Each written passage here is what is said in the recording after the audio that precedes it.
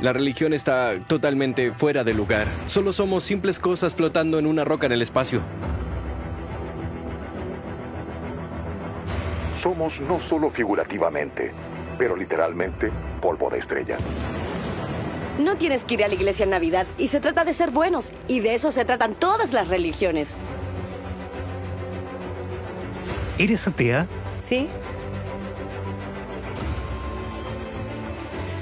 ¿Te vas a suicidar? Me gustaría. ¿Eres ateo? Sí. Necesito saber en qué creer. ¿Cómo qué sucede Sí, cuando no mueres? quiero ser una bolsa de polvo.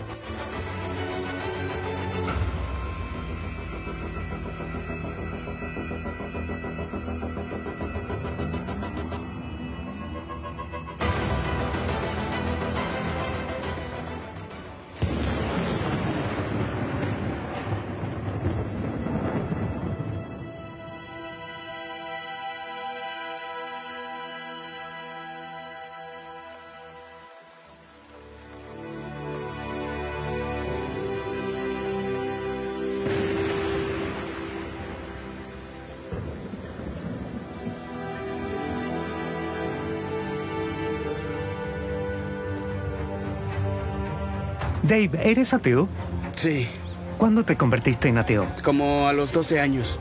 El creer en Dios no tiene sentido para mí. Es la cosa más tonta. Es para quienes no pueden aceptar el hecho de que van a morir y podrirse en la tierra, como lo haré yo. Y eso les da cierto alivio ante ese pensamiento, porque no es una idea agradable. ¿Eres ateo? Sí. Sí, lo soy. Sí. Sí. Sí, señor. ¿Eres ateo? Lo soy. Sí, soy ateo. Sí, lo soy. Alex, ¿crees que Dios existe? No, no creo. ¿Hace cuánto eres atea? Yo diría que desde que tenía unos 15 años. ¿Entonces no crees en la existencia de Dios? No, de verdad no.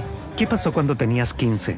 Comencé a cuestionar todo y empecé a pensar en la lógica que hay detrás de las cosas. Cada vez que se habla de este tema, no se nos muestra ninguna evidencia de que existe un poder superior. Si lo hubiera, te garantizo que casi todo ateo inmediatamente aceptaría la idea de que hay un poder superior. ¿Son ateos? Sí. Sí. ¿Por qué?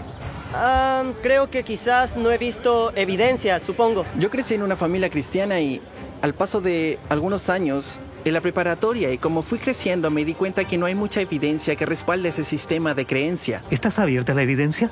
Yo creo que estoy abierta a la evidencia, solo que tendría que ser extraordinariamente convincente como algo fuera de este mundo.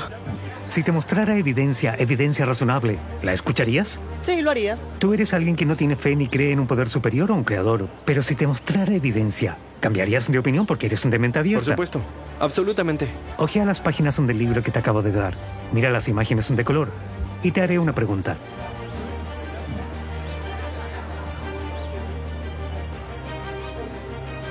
¿Crees tú que ese libro puede existir por accidente? ¿Que la nada produjo las imágenes de color de ese libro? ¿Que esa tinta verde, amarillo, naranjo, azul cayó del cielo para formar esas bellas imágenes? ¿Y que luego la tinta negra cayó del cielo o de la nada para formar palabras y frases coherentes, mayúsculas y puntos y comas con significado? ¿Que los números de páginas cayeron del cielo en correcto orden y que se autoarchivaron con una cubierta sin trabajo y así tenemos su libro? Obviamente un diseñador inteligente diseñó el libro, ¿no es correcto? Sí. ¿Ves a dónde voy con esto? Sí. Dime qué es el ADN. Es el ácido desoxirribonucleico y es lo que define nuestros cuerpos y nuestras células y todo lo que nos hace quienes somos. El ADN de nuestro código biológico, como el binario de ceros y unos, la información de quiénes somos o lo que nos hace ser como somos, nuestra apariencia, como estamos hechos y todo eso. Tus genes instruyen a tus células cómo hacer tus ojos y de qué color serían, y tu cabello, tu estatura, tu personalidad. Lo llaman el libro de instrucciones para la vida. Básicamente. TED. Lecciones que valen la pena compartir. Todo lo que eres o lo que será hecho comienza como un pequeño grupo de instrucciones dentro de cada célula. Siempre que tu cuerpo quiere hacer algo, revisa las instrucciones, lo busca allí y lo realiza. El manual de ti tendría 46 capítulos, uno por cada cromosoma. Cada capítulo de nuestro manual contiene entre 48 y 250 millones de letras. Es un total de 3.2 billones de letras. Este Es el lenguaje secreto del ADN. Es el libro de la vida. Manual de instrucciones de la vida. Sí. Manual de instrucciones para la vida. Sí. El ADN está hecho de genes y los genes dan instrucciones a las células. Así es como crece tu cuerpo. ¿Sabías que esas instrucciones, el manual que trae tu ADN y solo tu ADN, extendido de punta a punta, llegaría hasta el sol y de regreso varias veces? Ese libro de instrucciones es tan comprensible. El ADN es la información genética codificada en las células de todo ser viviente. Instruye a las células en cómo crecer y funcionar. Los genes determinarán si nuestra piel será oscura o clara, de ojos marrón o azules o rojos, verdes o amarillos, pelirrojos trigueños o rubios, será alto o no alto, o el color de nuestras plumas, si fuéramos pájaros. Se trata de humanos, peces, animales, insectos o vida vegetal. El modo en que nuestros cuerpos lucen y funcionan, todo ha sido ya preescrito en el asombroso libro de nuestro ADN. ¿Qué piensas de la mentalidad de alguien que cree que un libro se formó de la nada? Creo que sería una locura. ¿Crees que un libro podría autocrearse? No lo creo. Claro que no. No. Algo imposible. Sí. Cualquier cosa podría pasar por accidente. Pero y de eso... la nada. Bueno. No podría ocurrir. No lo creo. Imposible. Sería como decir que una explosión causó que todo lo que hace un avión 747 se juntara todo por accidente, sin que haya algo de inteligencia detrás de ello. Es un buen punto. ¿Tú crees que el ADN ocurrió por accidente? No, yo creo que se desarrolló en el transcurso de muchos milenios de evolución y desarrollo. El ADN existe en todo lo que vive, en toda cosa viviente. Sus orígenes no importan. El hecho de que haya información inteligente nos dice de que debe haber un diseñador inteligente. ¿Esto te hace pensar? Sí, de vez en cuando pienso al respecto. Es que... sí, es complicado, definitivamente. Bueno, el ADN es complicado, pero lo que quiero decir es muy simple. Libro, diseñador de libro. ADN, diseñador inteligente. Dios, ¿tiene sentido? Sí. ¿Eres ateo? Lo soy. ¿Qué pensarías de alguien que cree que un libro físico puede hacerse a sí mismo? Sería muy tonto. No puede hacerse a sí mismo. ¿Qué opinas de la mentalidad de alguien que piensa que el libro de instrucciones para la vida, el ADN, se hizo a sí mismo? Creo que también sería tonto. Habría que investigarlo. ¿Es ateísmo? Exactamente. ¿Qué pensarías de la inteligencia de alguien que cree que el libro de instrucciones de la vida se hizo a sí mismo? Bajo nivel de inteligencia. ¿Que el ADN es un accidente? Puede que no sea tan inteligente. El ADN no pudo hacerse a sí mismo. Es imposible. Sí. ¿Tiene sentido? Sí. ¿Esto te hace pensar? Sí. ¿Qué pensarías de alguien que creyera que el ADN, el libro de instrucciones para la vida, ocurrió por accidente? Y no hablamos tan solo de seres humanos, sino de toda forma de vida. Pulgas, gatos, perros, elefantes, vacas, caballos, árboles, plantas, todo tiene ADN, el libro de instrucciones de la vida. Lo que hace que el libro en tus manos luzca tan insignificante comparado con la infinita inteligencia que debió crear el libro de instrucciones de la vida. ¿Entiendes lo que digo? Sí. ¿Tú crees que el ADN ocurrió por accidente? Yo creo que pudo ser. Explícame cómo un programa se pudo autodiseñar de la nada y saber cómo hacer un ojo humano de una jirafa, de un elefante. Gatos, perros, cachorros, flores, aves, árboles, cada cosa viviente tiene un ADN que es tan complejo que es inconcebible. Debió haber un genio más allá del razonamiento humano que lo diseñó. Y decir que ocurrió al azar es mucho más tonto que creer que un libro ocurrió al azar. Yo solo estoy razonando contigo, no quiero ganar una discusión. Sí, solo entiendo. digo que puedes concebir algo que tiene absolutamente sentido común. Usted es ateo, entonces cree en la imposibilidad científica de que nada lo creó todo. No puede ser nada.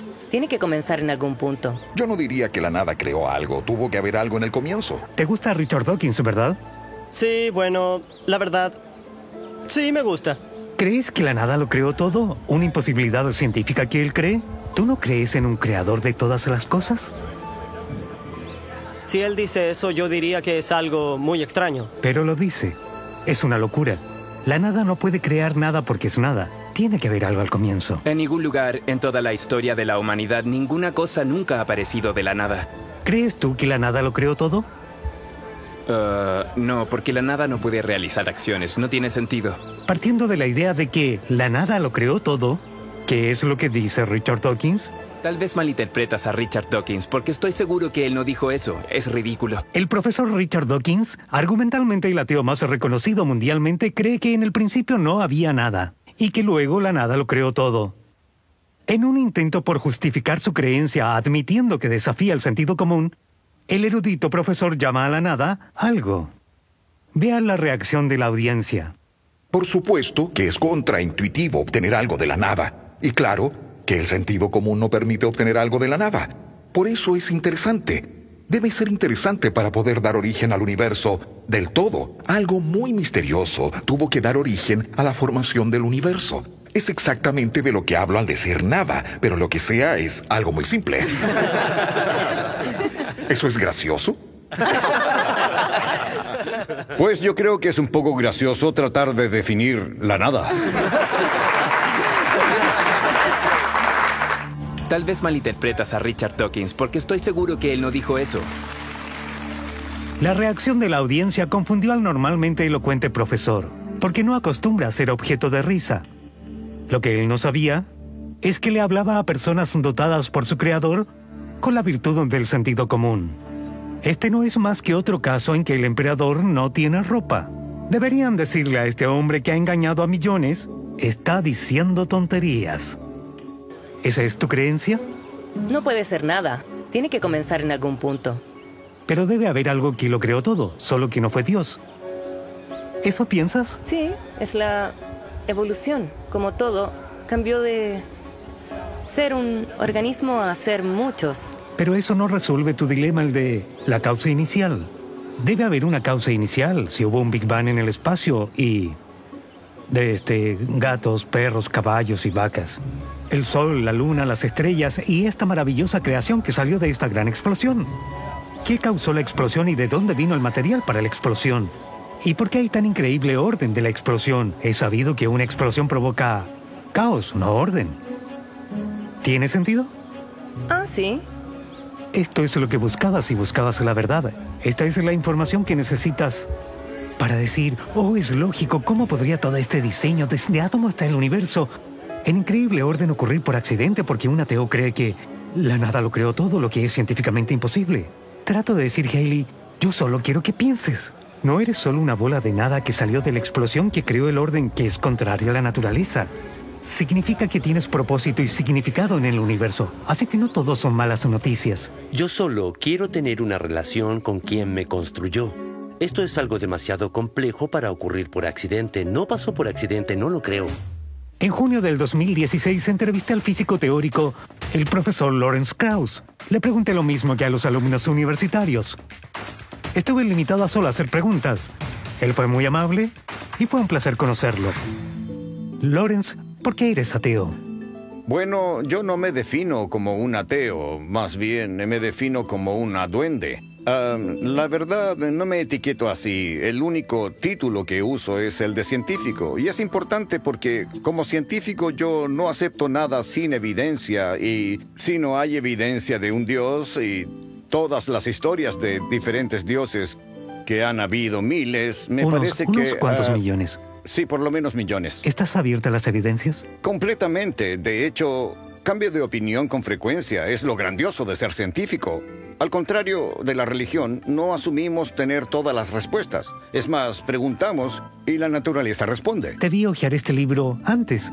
¿Crees que este libro puede autofabricarse? Déjame explicar.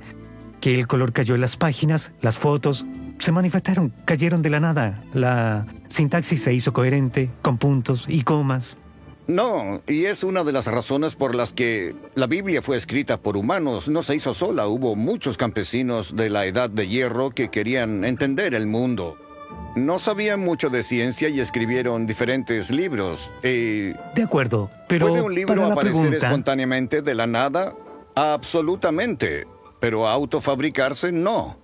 Son dos cosas diferentes, porque implicas diseño, intención, etcétera, lo que es, por supuesto, lo que haces tú. El ADN llamado el libro de la vida ¿podría hacerse a Pues sí por mismo? eso es que la pregunta es ridícula, porque en verdad el ADN no se hizo a sí mismo, más de lo que un copo de nieve se hace a sí mismo. Un copo de nieve es una cosa muy hermosa y es una obra de la naturaleza, no se hace a sí mismo. Las leyes de la física y la química sobre moléculas hacen esta hermosa y compleja estructura. Bien, con el ADN es lo mismo. El ADN es una estructura maravillosa y con las leyes de la física y la química, y en este caso la biología, deriva de ella. Pueden en principio explicar cómo el ADN apareció. Dame las leyes de moléculas polares y yo te daré un copo. No existe intención, no hay ningún propósito ni diseño detrás, aunque parezca diseñado. La ilusión de un diseño es una ilusión.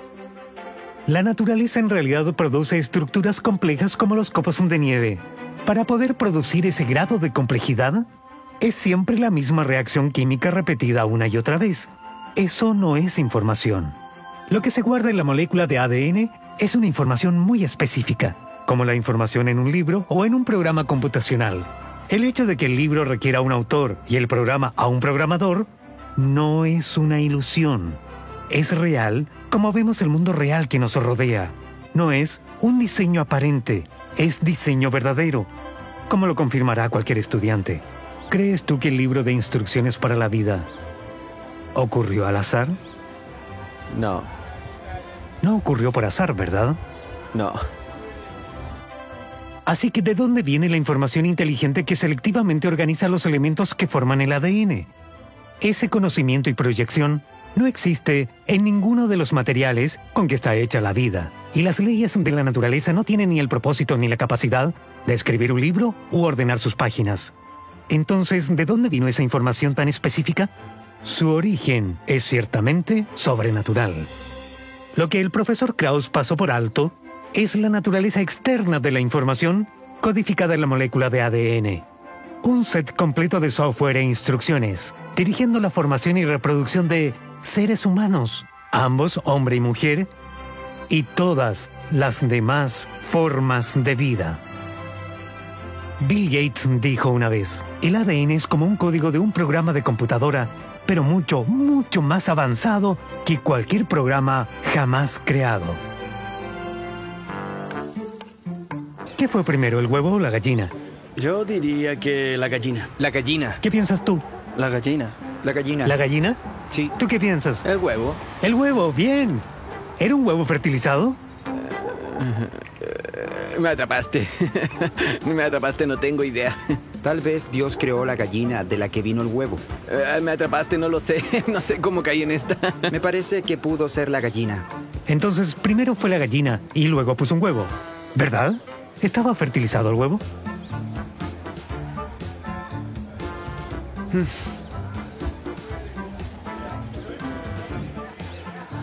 No lo sé.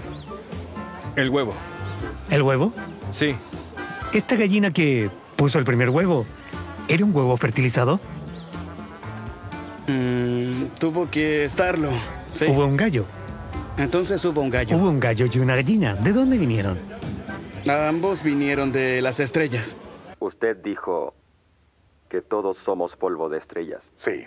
¿Qué significa eso? Para mí el hecho más asombroso es que las moléculas que forman nuestro cuerpo son rastreables. Son rastreables hasta el mismo centro de las estrellas. Somos no solo figurativamente, pero literalmente polvo de estrellas. Bien, entonces, ¿de dónde vienes tú? Yo vine de las estrellas. No, viniste de tus padres. Está claro que sí, sí. ¿De dónde vinieron? Vinieron de sus padres. ¿Que vinieron de? De sus padres. Hasta Adán. Correcto. Adán fue creado por Dios, los hizo varón y hembra, hizo los pájaros del aire y los hizo macho y hembra para que pudieran reproducirse. Ahora explícame esto, si tú en verdad crees en la evolución, antes de tener ojos, ¿cómo veías? Los ojos evolucionaron porque las cosas evolucionaron de las estrellas. Correcto. Tal vez no veían, sentían. Sentían, tenían cerebro o no lo tuvieron hasta que evolucionó. Entonces, ¿cómo pensaban? Para buscar comida y de dónde venía la comida.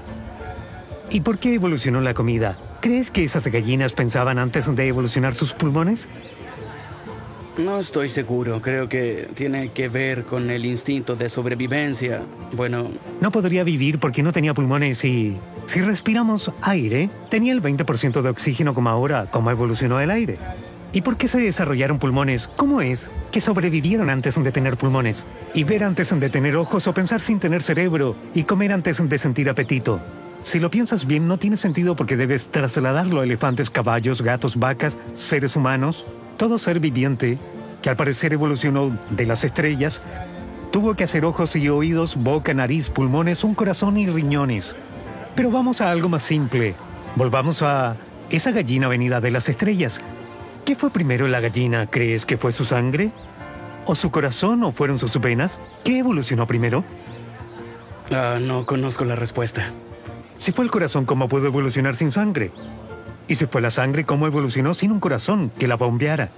Las venas y arterias llevan la sangre y dan vida al cuerpo de la gallina. ¿Cómo hace sin un corazón que bombee? Siempre he tenido esa duda. Pienso, ¿por cuánto hemos estado aquí y aún no hemos evolucionado? ¿En qué vamos a cambiar ahora? ¿Crees que alguien no haya evolucionado completamente?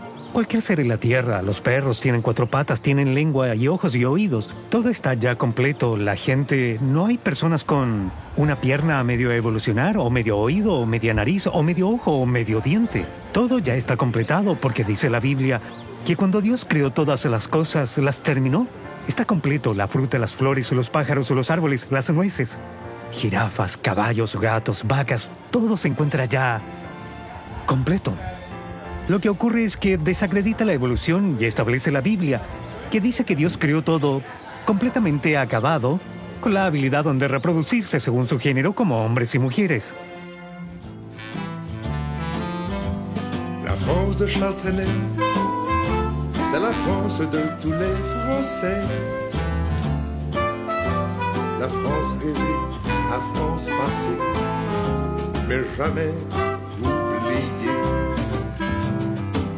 C'est la France de notre enfance qu'on a gardée dans le cœur. Douce France de nos vacances qui a le parfum du bonheur. C'est le pays où la mer, avec ses reflets d'argent, danse le long des golfes clairs sous les ailes des oiseaux blancs.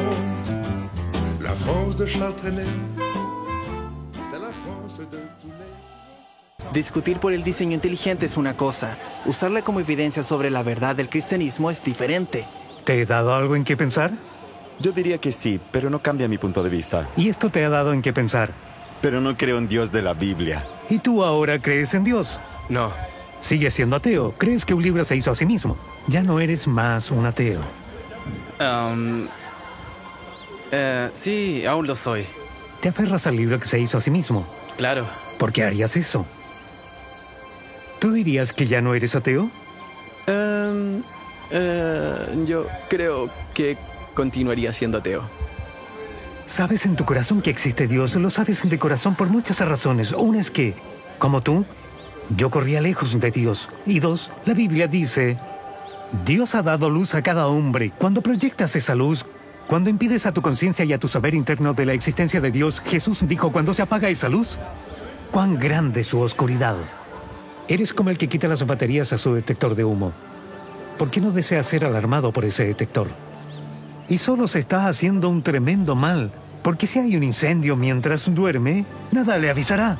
Y tú te irás a dormir sin esa conciencia que te diga qué hacer porque le quitaste las baterías. Y yo digo, renuévala ahora, sacude tu conciencia, piensa en tu mortalidad, en tu muerte. Cuando la Biblia llama necios a los ateos, no quiere decir que son payasos o bufones. Los llama necios porque se niegan a la luz interior que Dios les ha dado a cada uno. El conocimiento del bien y el mal, y dice, los corazones necios fueron entenebrecidos y creyeron una mentira en lugar de la verdad. ¿Qué es lo que el ateísmo es? Una mentira. Te doy evidencias y hechos, tal como un libro físico.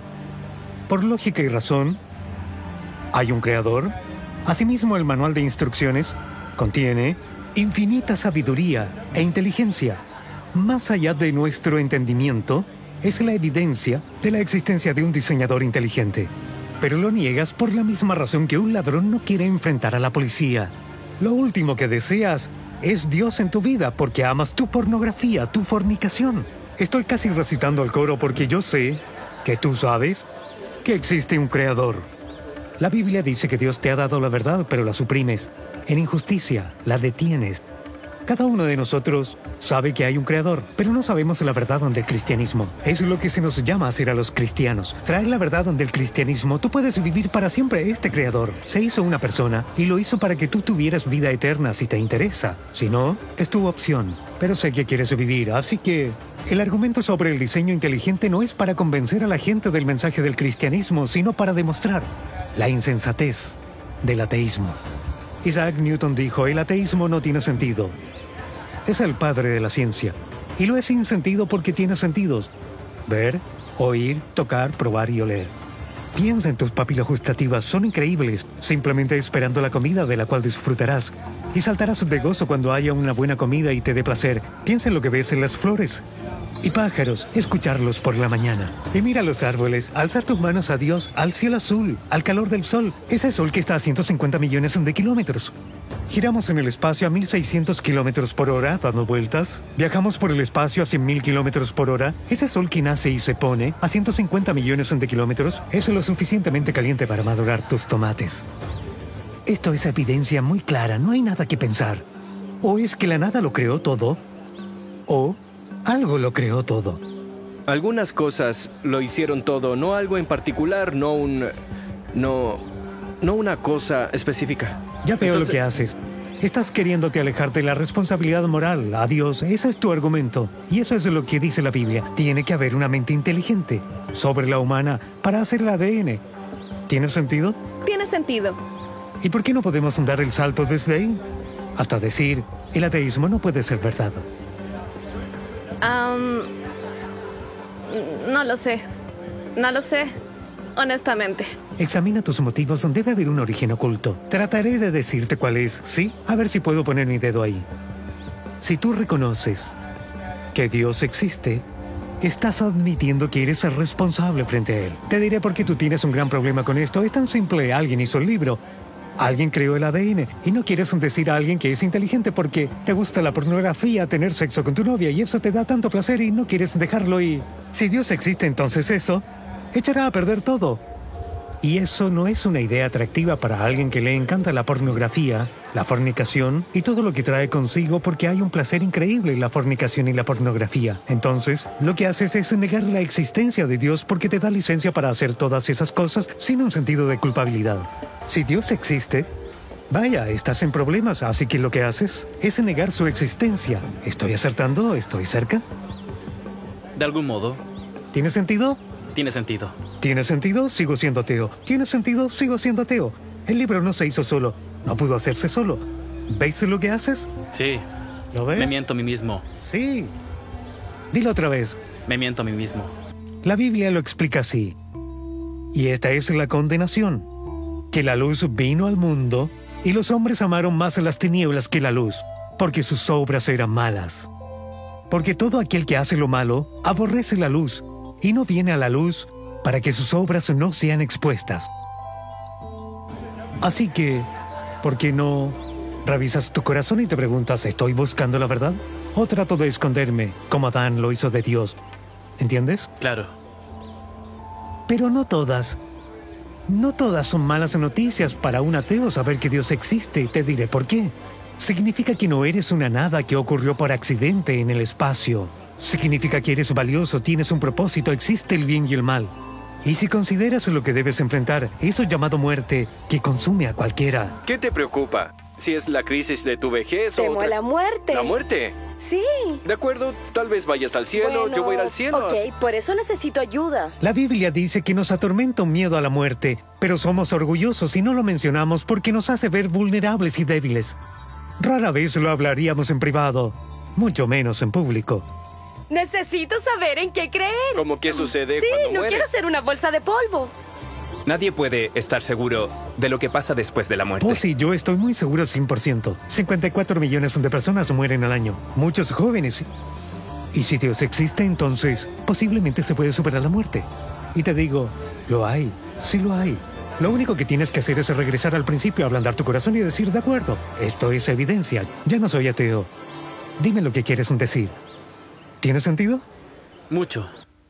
El libro que entregué a los ateos se llama Hecho en el Cielo, una publicación que explora 32 inventos modernos, cuyo diseño es copia de la naturaleza.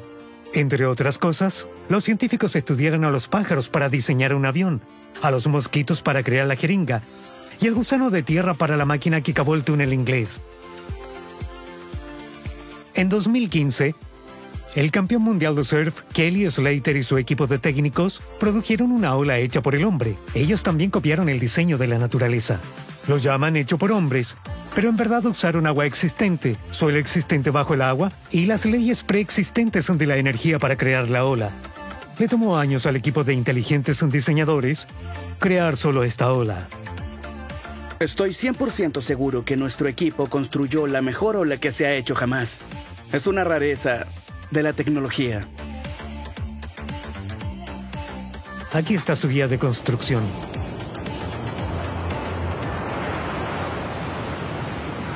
Las escrituras dicen que Dios le dio el cuidado de la tierra en las manos de la humanidad y que nos ha dado abundantemente todas las cosas para disfrutarlas.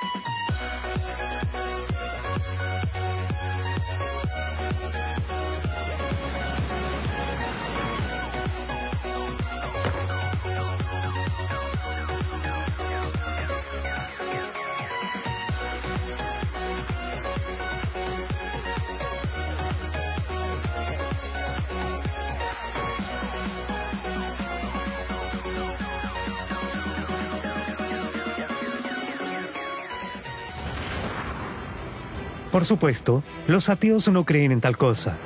Están convencidos que todos estos placeres aparecieron por mera casualidad, que afortunadamente después del Big Bang, ocurrió que se formó la Tierra y comenzó a circundar el Sol.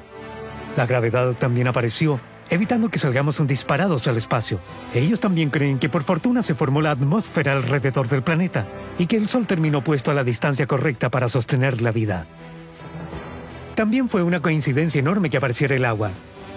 Y lo que es aún más milagroso, que materia inanimada de algún modo adquiriera vida y que inexplicablemente aquella simple célula se reprodujera a sí misma, volviéndose tan compleja para crear todas las plantas, animales y la vida humana.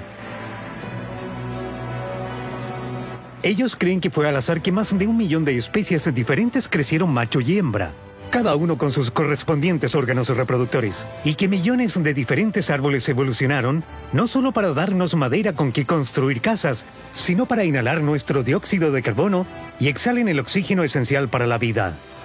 Qué feliz coincidencia que las vacas den carne, cuero, leche, queso, mantequilla, yogurt y helados.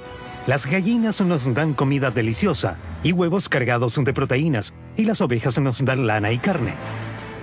Los ateos también creen que fue por casualidad que haya miles de frutas deliciosas, plantas, verduras y nueces que benefician la salud humana.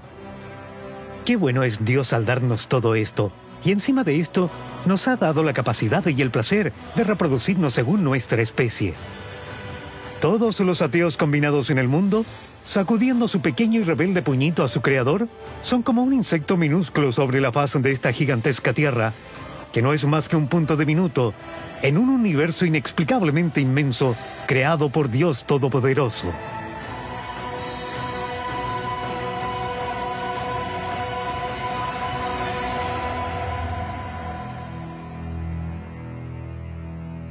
Asumo que estudiaste antropología muy bien para decir esto. Nunca he oído a un ateo intentarlo. Siempre están adorando algo. Un tótem, al sol o algo. Porque Dios le ha dado luz a cada hombre. Es porque como humanos queremos darle sentido a lo desconocido.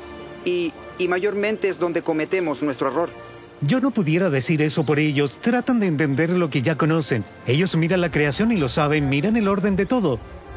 Estamos en un gran pedazo de polvo, viajando en el espacio a 100.000 kilómetros por hora, circundando el Sol una vez al año. Pasan las estaciones, invierno, primavera, verano y otoño cada año. Todo tiene su tiempo. Pudimos predecir el amanecer en 100 años, con precisión de segundos. Gracias a ese orden en la naturaleza. ¿Sabes cuánta gente muere cada año? Millones y millones. 54 millones de personas cada año. Gente como tú y yo con ganas de vivir, pensando en el corazón, no quiero morir, amo la vida. Es preciosa. Y reconocer que Dios existe es el primer paso en esa área. Y reconocerlo con humildad. Decir, muy bien, estoy abierto. ¿Sabías que la Biblia está llena de hechos científicos que fueron descubiertos miles de años después? No tenía idea. Sí, dice que la Tierra cuelga de la nada en el libro de Isaías. ¡Qué bien! Que fue escrito 800 años antes de Cristo, que muestra inspiración divina, porque ¿cómo sabrían en esos días que la Tierra flota en el espacio? La Tierra cuelga de la nada, la Tierra flota en el espacio. Lávate las manos con agua antes de conocer las enfermedades, cuarentenas, que la Tierra es redonda. El Levítico dice que la vida de la carne está en la sangre. Ahora lo sabemos. Un médico puede, con un frasco de sangre, decirte cómo está tu carne, tu cuerpo, todo lo que te ocurre, porque la vida está en la sangre. Sabes, algunas veces no quiero envejecer más. Solo espero tener suficientes agallas para salirme de este horrible planeta. ¿Te vas a suicidar? Me gustaría. No lo hagas, Richard. No. No puedo más. Eres valioso, tienes valor. Hay una razón para que existas. No puedo más, no quiero. Solo como ateo crees eso.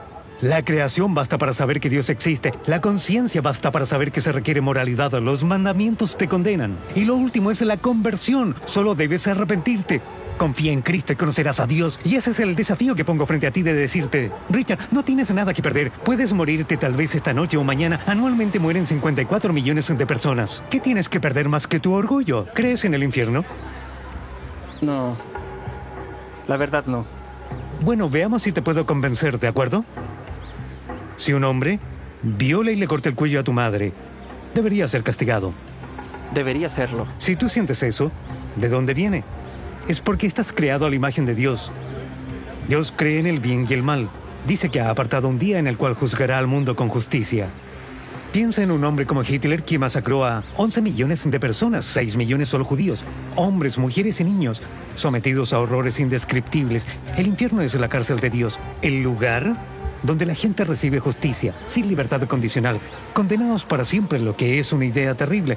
Este es el problema que encontramos difícil reconciliar, que Dios es bueno, y Él creando el infierno. ¿Cómo puede ser amable, amoroso y bueno? Yo escribí un libro llamado Hitler, Dios y la Biblia, y estudié el Holocausto en mi investigación para el libro. Y vi cosas que me hicieron llorar. Horrores indescriptibles en niñas jovencitas colgadas del cuello. Solo por no estar de acuerdo con el partido nazi. Las llamaban partidistas. Usaban cuerdas finas para aumentar la agonía. Las fotografías de ese tiempo muestran a los nazis riendo mientras ellas colgaban del cuello. Y morían. Y yo pensaba, si Dios es bueno, ¿cómo no puede haber un infierno? Debe haber un castigo por la maldad. ¿Tiene sentido? Sí, completamente. ¿Y ahora qué harás el día del juicio? ¿Cómo piensas que te va a ir? ¿Eres una buena persona? No sé, soy buena persona, no miento, engaño, robo. ¿No mientes? ¿Sabes? Olvídalo. Trataré de moverte de tu intelecto a tu conciencia, ¿de acuerdo? De acuerdo. ¿Crees que eres buena persona? Sí. ¿Crees que eres buena persona? Si existe el cielo, ¿irás ahí? Ah, sí. Si existe el cielo, espero llegar allí. ¿A dónde irás cuando mueras? No sé, creo que iré al cielo, pero... ¿Por qué irías al cielo? ¿Qué has hecho para merecer la vida eterna? Esa pregunta es la pregunta. Bueno... no sé lo que hice, pero... Debió ser algo grande para garantizarte la vida eterna. ¿Cierto? ¿Cierto? Bueno, qué interesante. Hay que pensar. ¿Eres cristiano? Soy católico. ¿Has nacido de nuevo? ¿Qué significa eso? Bueno, Jesús dijo en Juan capítulo 3, a no ser que alguien vuelva a nacer, no verá el cielo. Algo muy importante, es como la diferencia entre creer en un paracaídas y usar uno. Todo está bien hasta que saltas. La Biblia dice, ponte al Señor Jesucristo y puedes hacer eso a través del nuevo nacimiento. Y la única manera en que verás la necesidad de nacer de nuevo sería tal vez de la misma manera cuando sientes necesidad de ponerte un paracaídas. Si decides no usar un paracaídas, lo mejor que puedo hacer por ti es colgarte fuera del avión sosteniendo tus piernas por 2 segundos y entonces dirás, dame el paracaídas. Hailey, quiero cambiar el tema y hablaremos de lo mismo, pero desde otro ángulo, ¿sí? ¿Estás de acuerdo? Sí. ¿No te vas a molestar? No. Así que vamos a hacer esto. Te vamos a colgar fuera del avión por unos segundos, ¿bien? Hailey, ¿crees ser una buena persona? Lo creo. ¿Piensas que eres una buena persona? Ah, sí, eso creo. Sí, me gustaría creerlo. Soy una buena persona. Creo que soy una buena persona. ¿Y tú? Claro. ¿Cuántas mentiras has dicho en tu vida? Demasiadas. Muchas mentiras blancas, pero no creo que nada serio. Yo diría que unas 1000. Miles. ¿Bajas música de la internet que no es tuya? ¿Como de un sitio web? Sí. Bajar música de internet es robar. Sí, es robar. ¿Has robado algo? No realmente. ¿No? ¿A qué te refieres con realmente no? ¿La mitad de un diamante? ¿Has robado algo aunque sea pequeño? Sí. Todos pecamos. ¿Has mentido y robado? He mentido, pero nunca he robado. ¿Has bajado música de la internet que no es tuya? Sí. Eso es robar. Sí. Sí, he robado. Tienes multitud de pecados. Eres como yo. Todo pensamiento que ha sido impío ha movido su ira. Jesús dijo que si ves a una mujer con lujuria cometes adulterio en tu corazón. ¿Lo sabías? No. ¿Miras mujeres con lujuria? A veces. ¿Ves pornografía? No. ¿Mientes? Todo el tiempo. Entonces ves pornografía. Es que todo el mundo lo hace. No es algo que no se haga. ¿Lo haces? Sí, a veces. ¿Has mirado a una mujer con lujuria? Todo el tiempo. La cosa es, de esto, sí tengo problemas con eso, con ese concepto, esa idea, porque ya no es un pecado de lo que haces, sino de lo que piensas. Un crimen mental. Si piensas en asesinato, Dios dice que lo cometiste. Si piensas en adulterio, cometiste adulterio porque Dios considera el deseo como obra, porque sabe que lo harías si pudieras. Si tu vecina te dice, ven querido, correrías como la abeja viene a la miel si tuvieras la oportunidad. Dios sabe, Él conoce los motivos y deseos del corazón porque amamos la oscuridad y odiamos la luz. ¿Ves pornografía? No, yo tengo una novia y se molestaría mucho si se entera. ¿Has visto pornografía? He visto pornografía, sí, he tratado visto. a mujeres como no me dulces? preguntaste eso. Me preguntaste que si ahora lo hago y dije que no. No necesitas porque eres fornicador. ¿Cierto? ¿Has tenido sexo premarital? No, sí. ¿Has usado el nombre de Dios en vano? Sí. ¿Y tú? Sí. ¿Has usado el nombre de Dios en vano? Claro que sí. Oh, Dios mío. Sí. Oh, sí, todo el tiempo. Es blasfemia. Jesús dijo que si miras con lujuria cometes adulterio en tu corazón. ¿Lo has hecho? Absolutamente. Hailey, no te juzgo, pero me acabas de decir que eres una mentirosa, ladrona, blasfemadora, fornicador, idólatra y adúltero, y has violado todos sus mandamientos si los Pero estudias. eso es tan natural para mí. Es lo que dice la Biblia. Naturalmente hacemos lo errado. Dios me hizo así. No culpes a Dios por tu inmoralidad. Él me hizo así, como un pecador. ¿Cómo me va a culpar? Es como si hicieras un auto que no funciona y te enfadas con el auto. No lo es, porque un auto no tiene moral. Tú tienes una conciencia, distingues entre el bien y el mal. La conciencia es conocimiento. De acuerdo. Y cada vez que has pecado, sido lujurioso, visto pornografía o mentido, lo has hecho con conocimiento de que está mal. Confiesas que eres mentirosa, ladrona y blasfema y adúltero de corazón, y esos son 4 de los 10 mandamientos. Debes enfrentarte a Dios en el día del juicio, creas o no en Él. Pero si lo crees, si te juzga por los 10 mandamientos en el día del juicio, ¿crees que serás culpable o inocente? ¿Culpable? Parece que culpable. Creo que culpable. Sería 100% culpable. Sería culpable como todos. Todos hacemos cosas. Yo sería culpable de todo. ¿Cielo o infierno? Infierno. Infierno. Si es que hay un infierno, yo diría que me iré directo allá. Infierno. Infierno. Infierno. ¿Eso te preocupa? Sí, un poco. ¿Cómo puede permitir que ocurran ciertas cosas que nosotros no permitiríamos? Iríamos a la cárcel por cosas que él deja pasar. ¿Por qué no muestra algo de compasión?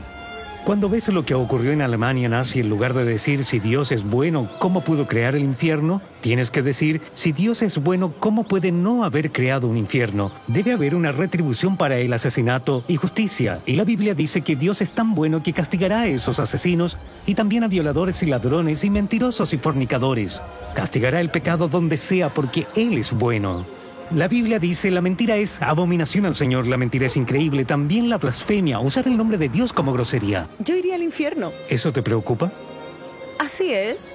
Pero al mismo tiempo espero que si hay Dios, Él podría comprender que hago lo mejor que puedo para ser la mejor persona que yo puedo ser todos los días. Lo arruinaste como el resto de nosotros. Es como pararse frente al juez y decir, sí, violé a esa mujer, pero trato de ser lo mejor que puedo, pero ya está hecho. El juez le pasará una sentencia severa. ¿Tú irás al cielo o al infierno? Infierno. ¿Eso te preocupa? Si fuera real. ¿Es real? Yo sé que es real. Tú sabes que es real. Dios te ha dado conocimiento de su existencia. Mira las genialidades que hay a tu alrededor. Tus ojos tienen 137 millones de células sensibles a la luz. Los humanos no pueden hacer un ojo de la nada. Piensa en la complejidad de la vida. No tenemos control. Tú no tienes control de tu vida. ¿Te das cuenta? No puedes evitar pestañear, pensar, respirar, soñar. Tus funciones corporales trabajan independientemente de tu voluntad. No puedes evitar ir al baño cada día. No puedes evitar dormir en la noche. No puedes evitar parpadear y respirar. Todo esto Dios lo ha puesto a funcionar por medio de tu ADN, tu estatura, el color de tu pelo, el color de tus ojos, tu personalidad. Todo está escrito en el manual de instrucciones de la vida, en el momento de tu concepción. Y dentro de esa psique que tienes, hay deseo de vivir. Algo en ti dice, no quiero morir. No eres un animal, no eres un perro o gato o un caballo. Eres un ser humano hecho a semejanza de Dios con conocimiento del bien y el mal. Dios te dio conciencia y que la sociedad forma eso que Dios ha dado. Conoces el bien y el mal y en el día del juicio no puedes decir, no lo sabía. Eres un ser humano consciente de tu existencia. Eso es lo que significa ser humano, estar consciente de ser. Algo en ti dice, no quiero morir. Es la autoconservación. La Biblia dice que Jesucristo abolió la muerte. Si eso no es verdad, entonces no tenemos que averiguarlo, pero si hay una posibilidad de entre 1.000.000 que lo sea, tu sentido común te abrirá tu corazón y te dirá, voy a investigar esto. ¿Tiene sentido? Lo entiendo. ¿Sabes lo que Dios hace con los pecadores para que no vayan al infierno? ¿Tienes idea?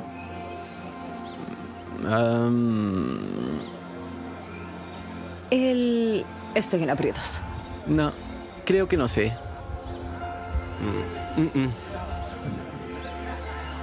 Ay, no lo sé.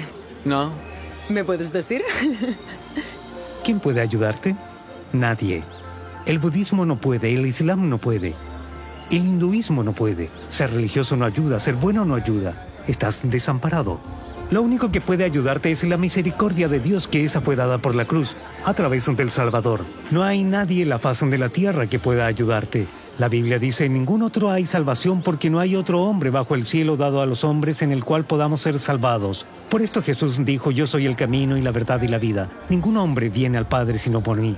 No tienes opción, solo hay un paracaídas que se te ofrece. Y ese es el Salvador, Cristo Jesús. Y la Biblia dice, ponte al Señor Jesucristo. Jesús de Nazaret, un hombre perfecto sin pecado que dio su vida en una cruz. Y probablemente sepas esto, pero no las implicaciones legales. Dios es el juez. La Biblia lo pinta como el máximo juez, la morada de justicia. Tú y yo somos criminales llamados pecadores porque hemos violado su ley, los 10 mandamientos. Vamos en camino a la prisión de Dios, un lugar llamado infierno, sin libertad condicional, bajo condena de muerte. Pero la muerte de Jesús pagó nuestra fianza por completo. Si estás en corte, aunque seas culpable y alguien paga tu fianza, el juez puede decir, este es culpable, pero alguien pagó su fianza, puede salir de aquí y puede hacerlo porque es justo. La Biblia dice que Dios puede dejarte vivir para siempre porque Jesús pagó la fianza por completo en la cruz. Cuando estaba en la cruz gritó, ¡consumado es! En la cruz fueron sus últimas palabras, es decir, la deuda ha sido pagada. Significa que Dios puede legalmente darte el regalo de la vida eterna porque murió y resucitó al tercer día. Y lo que tienes que hacer para que tu caso sea desechado en tu juicio y se te regale la vida eterna porque Dios es misericordioso, es arrepentirte de tus pecados y confiar en Jesús como confías en tu paracaídas. Si vas a saltar de un avión, no solo confíes en tu paracaídas, pon tu fe en Él. Eso es lo que debes hacer con tu Salvador, arrepentirte y confiar en Cristo. No hay que ser religioso o hacer buenas obras, es un regalo gratuito de Dios. Y el momento que hagas esto, Andrés, Dios desechará todos los pecados ocultos, las imaginaciones de tu corazón, los sexuales que pensaste que nadie vio. Dios los vio y has abatido su ira. Si te paras delante de un juez y dices, juez, violé a esa mujer, cometí un crimen serio, pero también hago cosas buenas, y dirá, ¿de qué hablas? No serás juzgado por las cosas buenas, serás juzgado por el crimen de violación. Te irás a prisión, amigo. El juez no te juzgará por tus buenas obras y Dios hace lo mismo. Las buenas obras son irrelevantes. No podemos comprar a Dios para que perdone nuestros pecados y dejarnos vivir. Todo lo que podemos hacer es ponernos a la misericordia del juez y decir, Dios, perdóname. Y la Biblia dice que Dios es rico en misericordia y proveyó un Salvador, y te perdonará en un segundo por lo que Jesús hizo en la cruz. Se llama gracia y es maravillosa. La Biblia dice que Dios es rico en misericordia y puede salvarte por su gracia. Su favor inmerecido puede ser extendido para ti. No tienes que ir a la iglesia en Navidad y se trata de ser buenos. Y de eso se tratan todas las religiones. Ser una buena persona. No lo creo. ¿No crees que todas tengan lo de ser una buena El persona? cristianismo no, es por gracia a través de la fe. Sí. ¿Qué? Por gracia a través de la fe has sido salvado. Se llama gracia sublime. La gracia es el favor inmerecido de Dios. Y cuando te arrepientes y confías en Cristo, la vida eterna es un regalo gratuito y la muerte no te tiene más. Tu creencia es tan imperativa, puedes creer que las creencias no son importantes. Pero si vas por un camino y crees que hay una mina delante de ti, tu creencia gobernará tus pasos. Si no lo crees, caminarás directo a la mina, así que lo que crees importa. Si crees que eres una buena persona cuando no lo eres un mentiroso, ladrón, blasfemador y adúltero de corazón. No te arrepentirás. Esa es la base de todas las religiones. Ellos creen que pueden hacer algo para tener la vida eterna: maquillaje, oración, ayuno, arrepentimiento, acostarse en cama de clavos. Ellos creen que pueden ganarse la vida eterna de Dios o ganarse su favor, y esto no puede hacerse. Solo quiero decir, me preocupo por ti, Richard, te amo. Quiero verte en el día del juicio en el cielo. No quiero oír que estás en el infierno. Nada me daría más tristeza. Tienes una multitud de pecados y por la rica misericordia de Dios te perdonará si humildemente te arrepientes y confías en Él. ¿No me aburriré en el cielo? Si llego allá... No, verás, te explicaré. El cielo no es gente con alas sentadas en nubes tocando arpas oxidadas. Es ridículo. Dios promete que heredaremos la tierra sin la maldición del Génesis, sin terremotos, huracanes, inundaciones, enfermedades, sin dolor ni muerte. Se los dará a los humildes, heredará la tierra. Cuando hablamos del cielo, tendremos cielo en la tierra donde el león yacerá junto al cordero. No más espadas, no más guerras, ni asesinatos, niños agredidos, no más pecados. Puedes ser parte de ese reino si te arrepientes y confías en Cristo. Y quiero que lo hagas porque me importas, ¿de acuerdo? Bueno, soy un extraño para ti. ¿Por qué te preocupas por mí? Porque te amo, soy cristiano. No estoy lleno de odio como otras religiones. Esto es más serio que un infarto, entonces, por favor, no lo pospongas, piénsalo bien, consúltalo con tu almohada esta noche. Escucha tu corazón, piensa que si de pronto tu corazón se detiene, te enfrentarás a un Dios santo sin un Salvador. Saltarás sin paracaídas. Te pido que consideres esto porque nada es más importante que dónde pasarás la eternidad. Mi corazón se rompe por ti. Tienes 18, tienes toda una vida por delante, no sabes cuándo morirás, hay tentaciones en todas partes y Dios te ofrece la vida eterna. Y la Biblia dice, acuérdate de tu Creador en los días de juventud. No lo pospongas porque te harás autosuficiente y endurecerás tu corazón al Señor. Cuando estés meditando, pensando en estas cosas, pídele al Señor en humildad y Dios perdonará tus pecados en un instante. No tienes que ser religioso ni hacer buenas obras. Es un regalo de Dios. ¿La información que te di del ADN te hizo pensar? Claro que sí. Absolutamente. ¿Ya no eres atea? Supongo que cuando me diste esa definición técnica yo dije, no, estoy abierta. Cuando viniste a preguntar si era ateo, así es como me definía. Pero creo que hay cosas que no pueden ser explicadas y que es posible que haya un creador. ¿Sabes qué? Lo voy a considerar. Creo que estará en mi mente. Definitivamente me hizo pensar. Ha sido... revelador. ¿Crees ahora en la existencia de Dios? Sí, lo creo. ¿Te di pruebas hoy de que hay un diseñador inteligente detrás del ADN? Sí, claro que sí. Por falta de una palabra mejor, sí, ya no soy ateo. Ya no soy ateo. ¿Tiene sentido? Sí. Así que, Andrés, si fueras a morir hoy y Dios te diera justicia, terminarías en el infierno. Hay dos cosas para ser salvo: arrepentirte y confiar en Jesús. ¿Cuándo vas a hacerlo? En cuanto tenga una firme creencia y esté listo para adherir lo que Dios quiera que yo haga. ¿Tiene sentido? Sí, tiene mucho sentido. Sí, lo tiene. Sí, lo tiene. Sí. Sí. ¿Vas a pensar en esto? Sí, lo voy a pensar. ¿Vas a pensar en esto? Sí, claro, definitivamente. Fue muy informativo. Gracias. ¿Vas a pensar en esto? Definitivamente lo haré. ¿Te ha hecho pensar esto hoy? Definitivamente sí, claro que sí. Me alegro de hablar con usted porque creo que eres más inteligente que la gente promedio con la que he hablado alguna vez de religión. ¿Te pondrás a cuenta con Dios hoy? ¿Eso es lo que dices? Sí. Si vienes al Señor, solo pide perdón por tus pecados. Pon tu fe en Jesús. Luego, toma la Biblia y la lees a diario y obedécela. Y Dios no te decepcionará. Esto es más serio que un infarto. Por lo que hoy es el día en que no te sientas presionada. Es tu vida y es tu voluntad. Pero se trata de decir, Dios, me diste la vida, me la regalaste. Yo he usado tu nombre en vano, he pecado contra ti, violé tus mandamientos. Por favor, perdóname, transfórmame. Otórgame el don de la vida eterna, pero debe venir de ti, no te puedo presionar. ¿Tiene sentido? Sí. ¿Cuándo harás eso? De inmediato. ¿Hablas en serio? Sí, en serio. ¿Sabes que al hacerlo renuncias a tu voluntad? Dirás, hágase tu voluntad, no la mía. Me diste la vida y pequé contra ti, perdóname. Entrego mi vida a ti. ¿Habrá algún cambio después de hoy? Sí. ¿En serio? Claro. Voy a revisar a Dios más de cerca. ¿De verdad que quieres arrepentirte y confiar en Cristo? Sí, sí quiero y quiero ir a la iglesia. Por favor, piensa en esto. ¿Lo harás? Claro. ¿Tienes acceso a una Biblia? Sí. ¿Sabías que tienes como 20,000 en tu teléfono? Es una buena selección. ¿Cuándo te pondrás a cuenta con Dios? Lo más pronto que pueda. ¿Tal vez hoy? Sí. ¿Entiendes lo que haces? Estás renunciando a tu voluntad. Dirás, Dios, no voy a ser hipócrita. Me arrepiento de mis pecados y voy a confiar en Cristo. ¿Lo entiendes? Sí. Debes arrepentirte y confiar en Jesús. ¿Cuándo lo harás? Esta noche. ¿Cuándo vas a hacerlo? Lo más pronto posible. ¿Por ejemplo, hoy? Sí. La Biblia dice que hoy es el día de tu salvación. No supongas que tienes hasta esta noche, solo di en tu corazón, Dios, soy pecador, soy rebelde. Por favor, perdóname.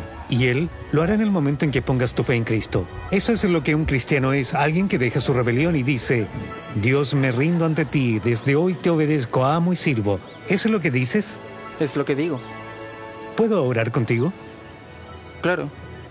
Padre, te pido por Augusto que desde hoy se arrepienta, que sinceramente lamente todos sus pecados, confíe en ti y pasará de la muerte a la vida gracias a tu misericordia.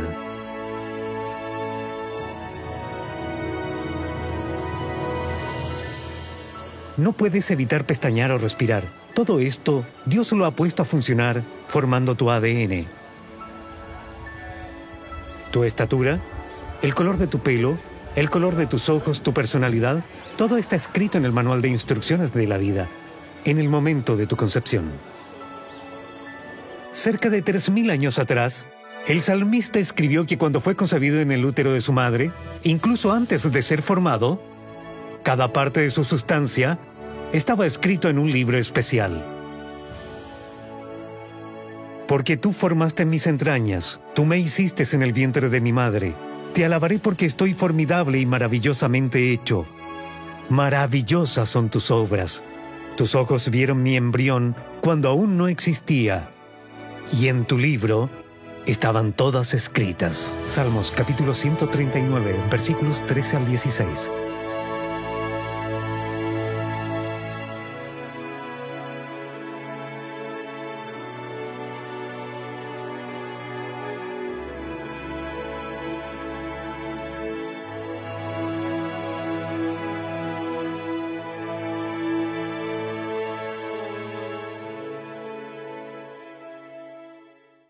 Muchas gracias por ver La Ilusión Atea. Esperamos que les haya gustado y vean su potencial para llegar a millones con su mensaje de vida eterna.